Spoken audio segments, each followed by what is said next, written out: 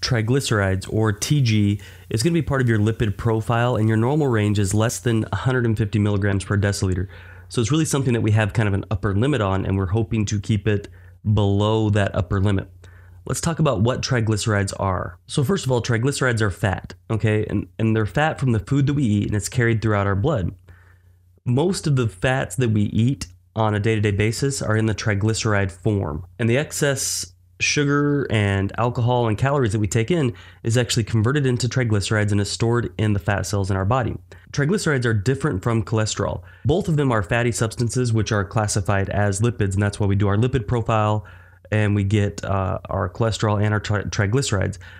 But triglycerides are fats, where cholesterol is not a fat, and so triglycerides are actually fat, okay?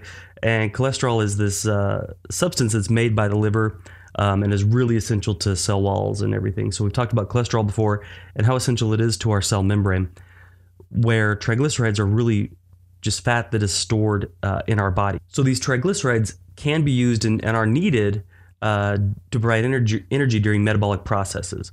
However, this excessive amount of triglycerides are stored as fat in the body, and so it's important that we keep our triglycerides lower. So the main reason we're going to run the triglyceride level, or a lipid panel, is to assess for elevated triglycerides and assess risk for atherosclerotic heart disease and stroke.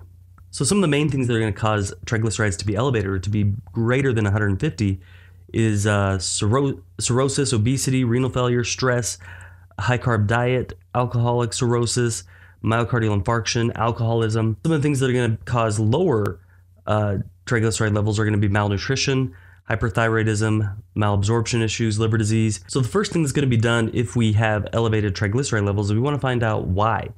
What's going on with the patient? Is this something with thyroid issues? Is it poor controlled diabetes? Are there maybe liver issues that need to be addressed?